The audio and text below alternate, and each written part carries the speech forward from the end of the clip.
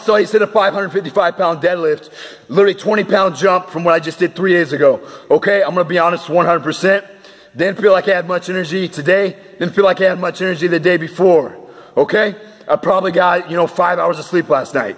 I just haven't been able to sleep good recently. I don't know what it is, but it doesn't matter, okay? So I just want to make a point here. There are levels of insanity, and a lot of people can't comprehend like how many levels of insanity there are.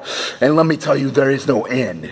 Okay, so right there, I wouldn't say I was like full on crazy. Not even close. That was more definitely taking it up a notch though.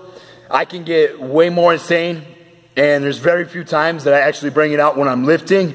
It's more so like it'll just happen to me, just randomly throughout different times of my life where I just get so much aggression tied up in me. But I just want to, bring up the point though that whatever you deem conceivable, whatever you think is feasible, whatever you deem that you are capable of doing, you can sure as heck do it. It's whatever you convince this up here to tell this to do, okay? So, I'm going to be honest, didn't even feel like I had zero plans of going for this. And then I was just like, man, we're going to go for it. And I just went for it, and I did it, man. So, the point is, do whatever the heck you want because you're limitless. Heed my words, struggle.